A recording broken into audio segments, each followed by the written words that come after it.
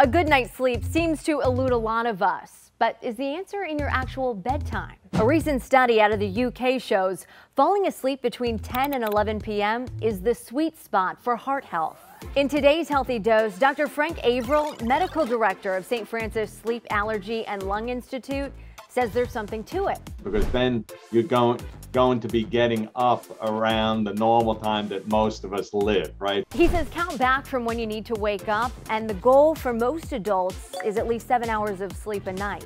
There's two factors. One, you want the correct amount of time of sleep, so somewhere around 7 to 9 hours, but you also want to work with your biological time clock, to work with your circadian rhythm, and that's associated with improved sleep quality and improved health outcomes. A circadian rhythm regulates the sleep-wake cycle and repeats every 24 hours.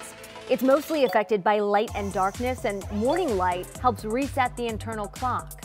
So that 10 p.m. bedtime gives you time after the sun sets to decompress and go to bed, and then rise with it in the morning. So the people who work night shifts or varying shifts definitely does have a health impact. And when you don't get enough sleep, we see problems with depression, but we also see problems with health consequences like strokes, heart attacks, hypertension.